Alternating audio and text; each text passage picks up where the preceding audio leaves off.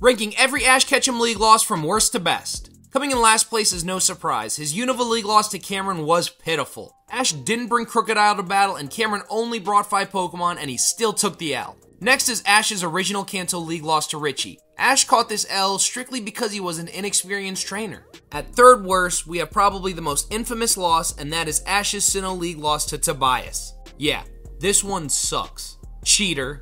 Next is Ash's Hoenn League loss. This one was very to me.